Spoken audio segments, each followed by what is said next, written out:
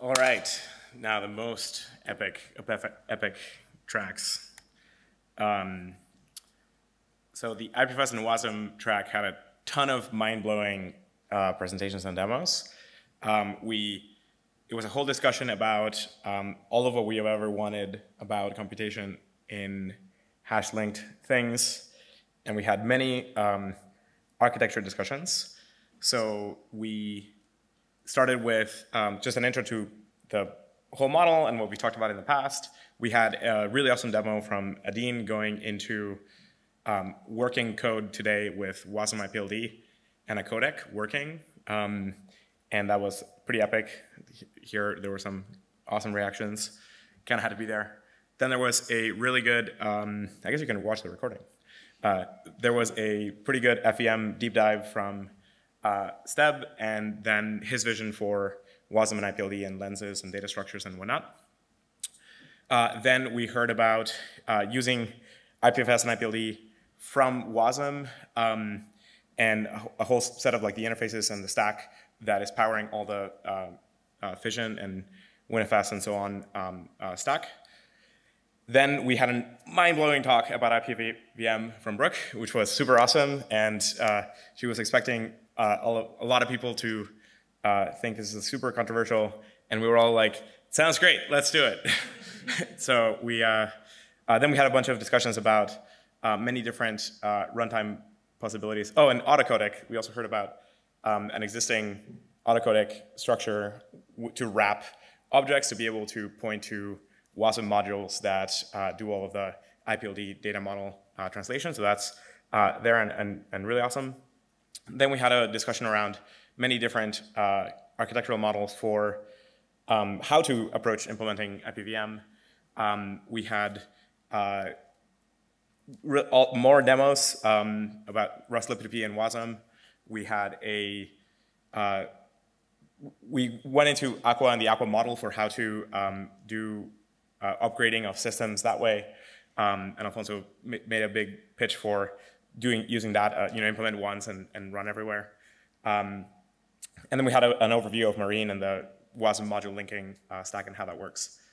Then we decided to not do planning that day when we were all exhausted, and instead pushed it off to the next day.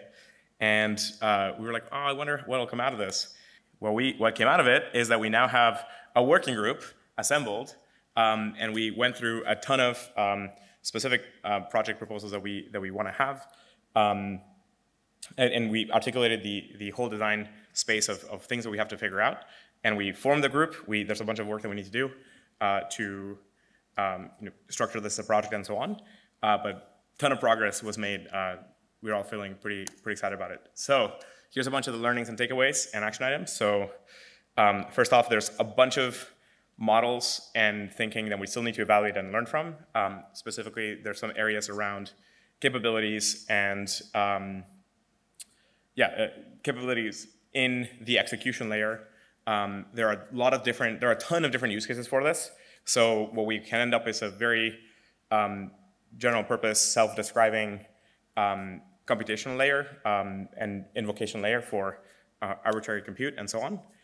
We want to do a lot of this with extremely concrete use cases in mind and early. So we want to kind of go towards implementing some working code with components so we can start testing out candidate implementations quickly and not kind of like defer that to the future. There's a lot of kind of shared goals here. Many groups that are already doing all the stuff that are very aligned on where it should go. So there's a lot of potential for collaboration. And so there's a lot of rough consensus has been achieved very quickly, which is great. And we have some running code, but we don't have like the full running code. And that's where we need to get to. So action items for us include the proper working group formation, so have some basics in terms of communication tools, forums, and so on. We want to schedule some meetings, and we want to form a roadmap. Then we want to get concrete, which means defining the set of interesting and valuable demos to target. Then set kind of those in the roadmap, and get experience by building real things, learn from those, and adjust specs over time. And there is some important model exploration that we need to do still. So capabilities, cross-runtime, self-describing invocations, and arrive at a pretty strong content at rest process model. Here are some milestones. So this quarter, we're going to ship the IPVM working group and subgroups. There's a good structure for 2 or 3 subgroups.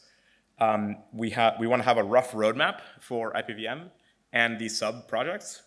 We want to communicate with the WASM community and with the Agoric community, because there's a lot of overlap in areas and a lot of shared work. And then question marks. Sometime we want to arrive at a rough IPVM spec. Certainly less than a year, at least some candidate spec that we can kind of work through. We want to define the invocation. What was the description? IPLI? IPIL? Yeah. What did it say? What did it mean? Linked invocation. Yeah, so not linked data, linked invocation, linked computation. And then we want to have a running IPVM implementation sometime soon with some strong, compelling demos. So we need to set some dates there, but I was comfortable putting some question marks because we're way ahead on the working group formation, and we're pretty excited about the tracks of work. That's it. Huge thank you.